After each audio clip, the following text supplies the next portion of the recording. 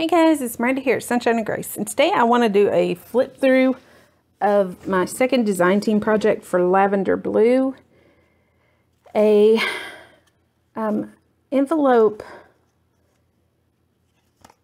journal is what I'm calling it.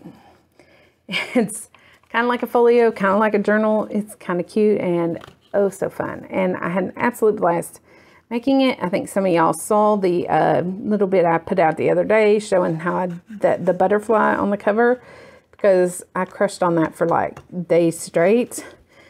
I'm not gonna lie, that I don't still pick it up and look at it and think, yep, I love this cover. I love everything about it. So I'm gonna just go through a flip through, and then yes, there will be a tutorial probably. I'm not gonna say when, but it'll be sometime in June. I don't know when in June though. So there is a tutorial coming up. Okay, so what we have is, we open it up and we have a pocket. I have not put the title plate on here yet because I haven't decided what I'm gonna call it.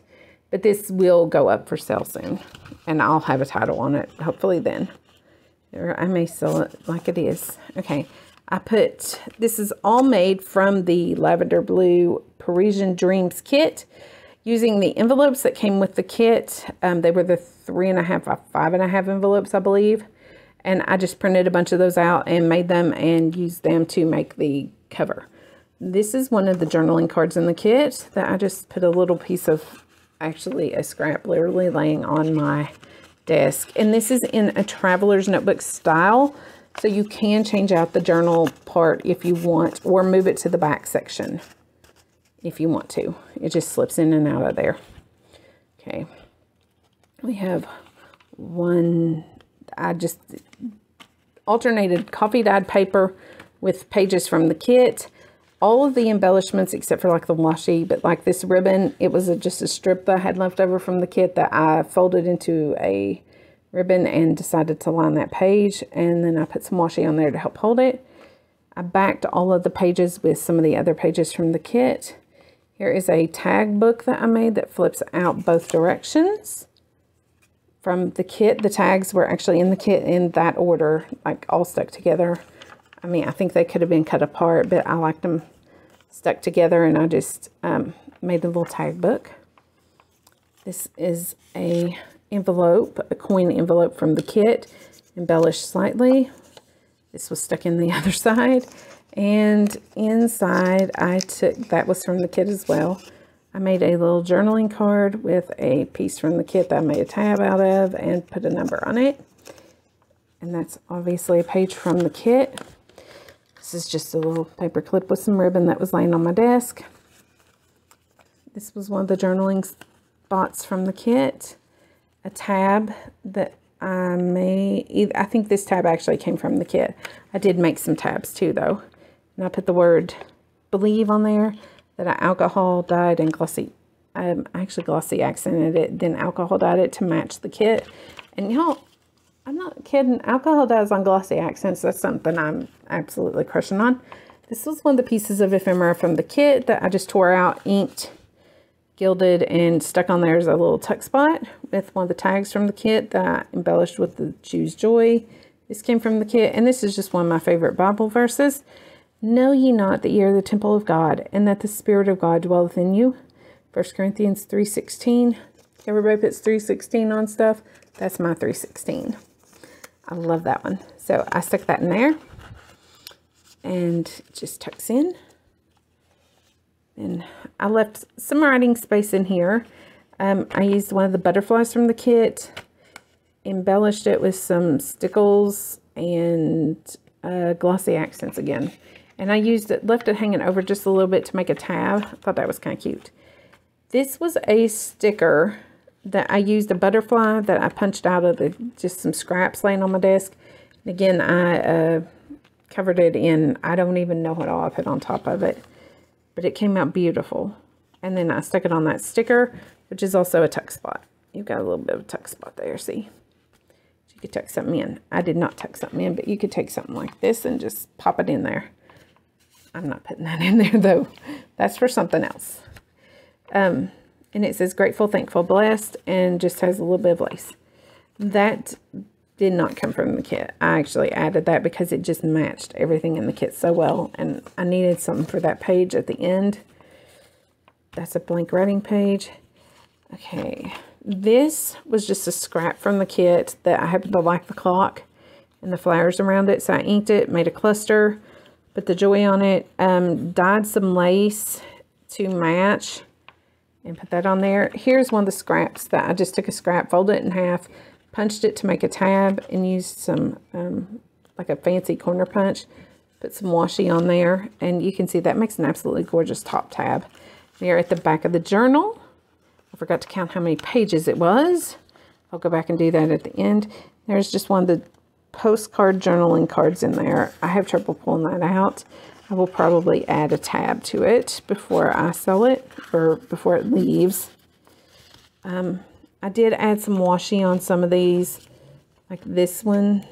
I don't remember. Oh, because I put a flip out here, which was a library style pocket from the kit. I made a paper flower from the kit, tore out a piece of ephemera, put these journaling card bits in there. This is actually an opened up note card.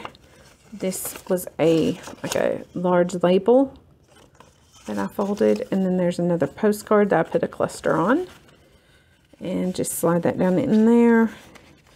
It went in so easy the first time, and now it's not. Okay, there it goes. I have that in the wrong spot. It goes out front. Okay, there. Then you open it up, and there's just some blank space. Here is another paper flower with a butterfly made from the kit. I just punched out my favorite butterfly punch and glued it and you've seen me do this, the fancy butterflies. I have a tutorial for these.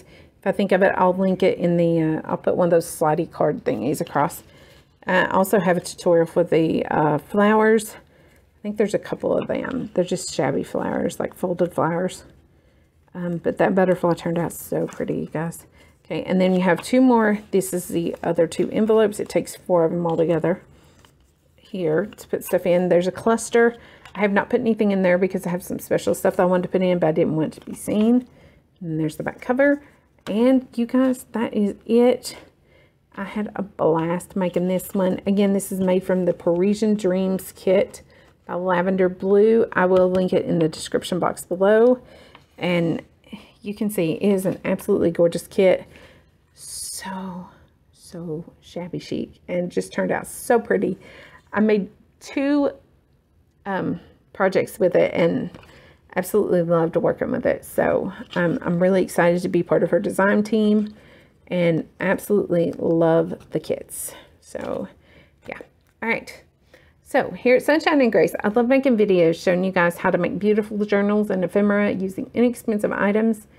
Whether you're a beginner or you've been making journals for a good bit now, I hope you'll join me as I share tips, tricks, and hacks along the way, and usually a little bit of Jesus too. My creations are my way of working out what God works into me through His Word. I couldn't do any of this without Him, or without you guys. I love y'all, and thank you so much for watching and commenting on my videos. It means so much to me. If you found this video valuable, be sure to hit that like button and drop a comment below to let me know what you think or how the project turned out for you.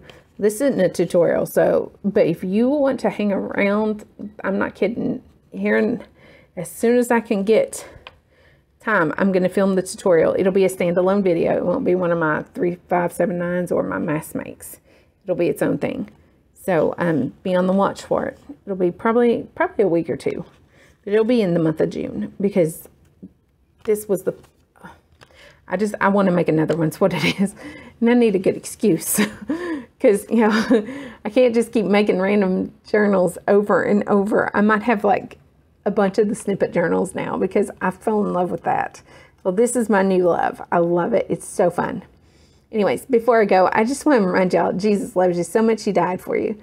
If you've not trusted that fact, then I would urge you to do so today, because none of us is promised the next second. I mean, it can end like that, y'all. And when it's done, it's done.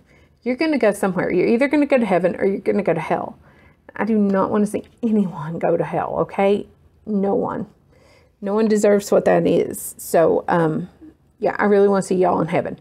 So if you've not trusted the gospel of your salvation, then I would absolutely love to tell you about my precious Savior, tell you the greatest love story ever, and get you settled for eternity right now. If you've got any questions about anything at all, projects that I make, you know, a question about something I've said, something I've done, you want to hear about Jesus, your eternal state, you need prayer, you just want to talk, I have some of the best conversations that start in the comment section, and then they may carry over into social media. And I mean, I love it. It's so fun, you guys. But anyways, y'all get a hold of me. You can look me up on social media. You can drop comments below. All the links are in the channel art and also in the description box. It'd just be my joy to answer your questions or to just talk to you. So y'all have a great day, and we'll chat soon. Grace and peace. Bye-bye.